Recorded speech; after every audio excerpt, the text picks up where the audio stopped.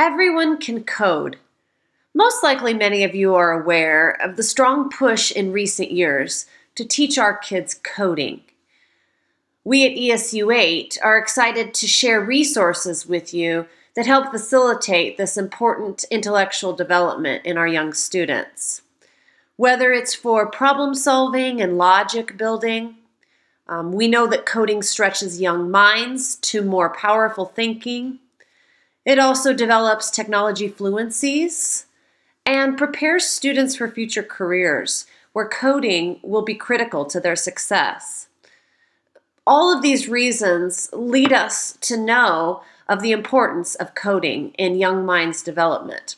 In today's ESU 8 Wednesday webinar, I hope to share with you a recent effort from Apple entitled Everyone Can Code. That, along with a free app called Swift Playgrounds and accompanying teacher's guides, we have a great bridge between the block programming and the language coding that needs to happen as students grow older, all accessible in easy-to-use apps and resources. We're going to start with a series of resources available on the accompanying handout. First off, Apple's website for the Everyone Can Code initiative. We visit this to learn the overall reasoning behind the movement, the importance of teaching coding as a language, as a literacy in our schools, a basic introduction to code, making it accessible to even us who aren't as familiar with coding, recognizing that Swift is the coding language being promoted and taught with this effort, and reinventing how we learn how to code. We can learn more about the Swift Playgrounds app, and we'll take a look at it in a few minutes. In it, basically, it's an experiential environment where the cartoon animated character named Byte on the screen is controlled by your code, your Swift code. Those code elements can be entered in, keyed in by the students, or drag and drop, suggested much like suggestive typing, or pulled down from a menu. And you can build a series of challenges that build on each other in order to develop your skills. So the resources that we're going to take a look at include the app called Swift Playgrounds. It is important to note that you do need newer devices, newer than the iPad 2, in order to run the app, and that your devices do have to be updated to iOS 10.0 or later. While that might be a restriction currently, just keep it in mind for the future when you do have the devices and the iOS capable of running the free app. And many of your students or your own selves might have access to devices even in their personal learning environments that could potentially have access to this playground as well. In addition, we'll take a look at the Teacher's Guide, App Development with Swift, and Learn to Code 1 and 2 is an accompanying iTunes U course. If you really truly want to follow lessons and skills in a progression with everything tied and wrapped into one course for easy access for you as the teacher. So we're going to start by taking a look, first of all, at the Swift Playgrounds app. And to do that, we're going to visit my iPad screen now. So to get started with the Swift Playgrounds app, first download it from the App Store. Make sure that your device is updated to iOS 10.0 or later before you get started. Tap on the app. You can see that I have Learn to Code 1 downloaded. Later on, hopefully, I can progress through Learn to Code 2. When I launch Learn to Code 1, it starts with a brief introduction to what's going to happen, written in simple elementary terms. At any point, I can skip through this and get started with the coding activities.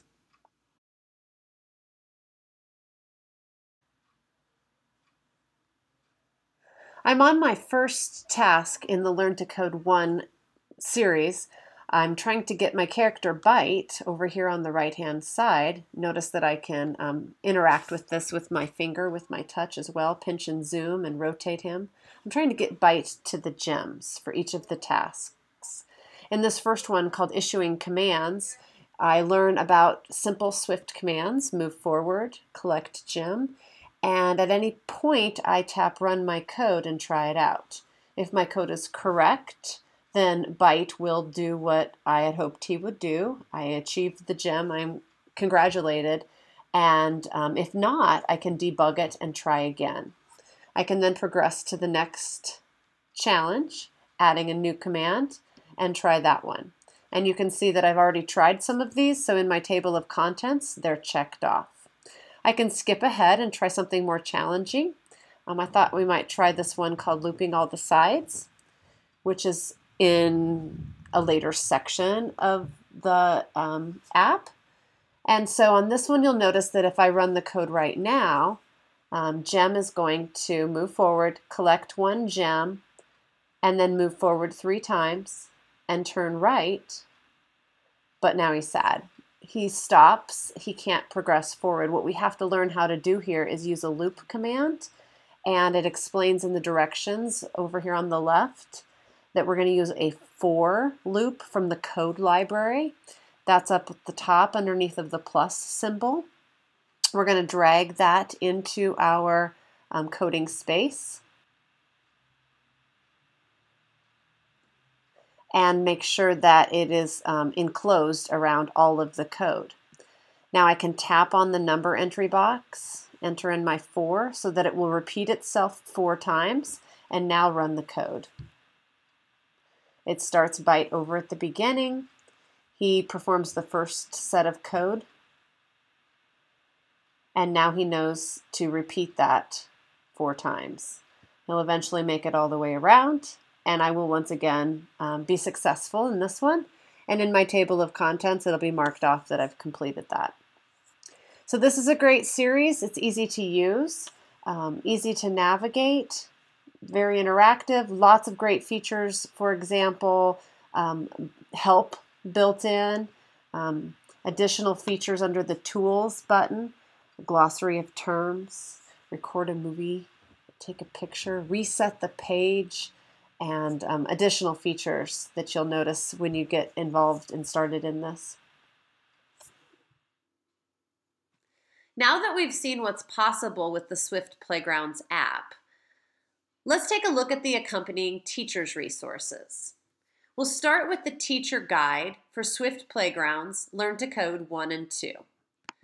I've already downloaded this free from the iBookstore, so I'll open it up here and let you take a brief look at the table of contents. Now we'll start with Chapter 1, Learn to Code 1, and you'll notice that the lessons inside of this teacher's guide are not all entirely within the Swift Playgrounds app. Many activities are offline, which is a great way to build the thinking skills needed for young students to get started with programming. So in this activity, they work to create a selfie and then share it. You also are prompted throughout the lessons to document the learning experience in the form of a journal. This one definitely promotes the Seesaw app, another free app that you can hear about on our ESU 8 Wednesday webinars. And then inside of the book as well, here's a hide and seek activity that's offline, a practice, and then an introduction into the Swift Playgrounds app and puzzles to complete that link to the lesson that you just worked through with the students. I really appreciate how each of these lessons has the time, the anticipated time it takes, and how it builds in the introduction, an offline activity, ties it with the in-app practice, and then follows up with reflection. So letting students think about what they learned and why they learned it, and then journal or sharing, documenting their journey with these lessons. The lessons build on each other, and they all are tied back to skills that you would need as a coder, as an app developer, functions and loops, etc. Here's the next one here is on conditional code. And we'll eventually get through the Learn to Code 1 lessons. You can see there's 6 of those. And then begin the Learn to Code 2 lessons, which are definitely more challenging, more applicable for potentially junior high. Middle school definitely still would be applicable here, and even beyond. So this is the Swift Playgrounds Teacher's Guide. You can see that even if you don't have access to Swift Playgrounds and the app, that the lessons are still advantageous to teaching and learning, especially the activities that are the precursor into the practice part. If we go back out to the iBookstore, you'll notice 2 additional books. This one that's more in the solid colored orange is called App Development with Swift. And this one is designed for high school students. So very similar, but instead of playing inside of a Swift Playground app with a cartoon character, you're learning how to code with Swift through a series of lessons and activities that are written in this simple iBooks format. There are quizzes to check your understanding and projects to create. There's also sample files that you can download, or you're encouraged to download as a student, that go along with these, so that you can practice your coding right along with the book. And then there's a teacher's guide to go with that as well. So App Development with Swift is the teacher guide to explain the lessons in the App Development with Swift book for students. So again, Swift Playgrounds Learn to Code 1 and 2 is geared towards middle school students. App Development with Swift is more high school and college age. Those are those free resources and just a quick, brief overview. I realize that doesn't encompass everything, but it definitely allows you to introduce coding with the Swift programming language into your school, into any school. If you still need some more encouragement, I encourage you to check out the many resources that I've linked here, including the ones we just took a look at, a New York Times article about Apple's Everyone Can Code initiative, a blog post by Kelly Croy from the Wired Educator podcast, who talks about how you could learn to code in Swift on a Chromebook.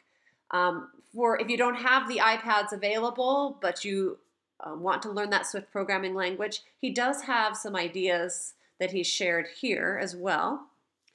And even beyond that, I encourage you to think about ways you can get started. You may see the value in coding for kids, but how can I get started in my classroom? One of those ways is to check out a STEM kit through the ESU 8 Media Center. We do have the Parrot Rolling Spider mini drones, a set of those that can be programmed with the Tickle app. And it's the block programming, but it's a great predecessor to the language of programming and coding and thinking about how code is put together. The same with, we have a couple of Sphero Sparks. The Tickle app is free, and so if students have devices that can be programmed at home, they could learn about how to make those codes happen inside the Tickle app completely on their own.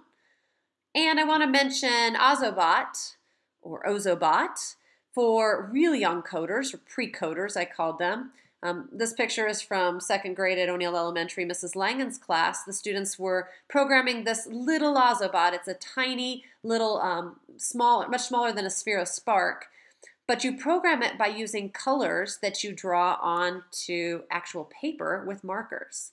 So you can see certain colors are codes for certain actions for the Ozobot to follow. And as it travels along that path, it recognizes the code that the students have drawn on their papers and then performs various actions. So another really great pre-activity before you get into the actual Swift Playgrounds app.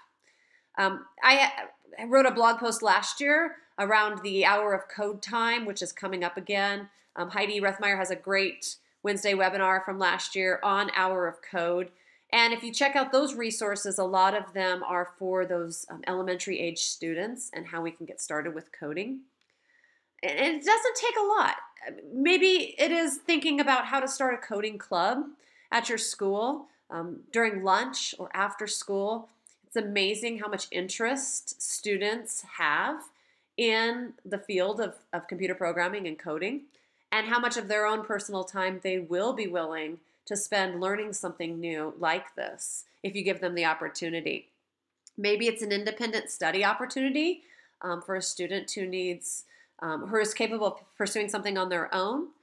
Maybe you could talk to your HAL coordinator, your high ability learners, and find out how coding and the Swift Playgrounds app and the teacher's guide could fit into those experiences for our students. Definitely introducing the concept of coding to junior high tech exploratory classes, or just bringing in one lesson into your classroom. And as a final note, I would recommend that at any time, if you're unsure or hesitant and how to get started with these resources, to invite us from ESU 8 into your schools, and we'd be more than happy to help you get started on this very important journey. So for this week's Wednesday webinar, I'm Katie Morrow, and thank you so much for tuning in. I encourage you all to experience the joy in learning how to code with Everyone Can Code.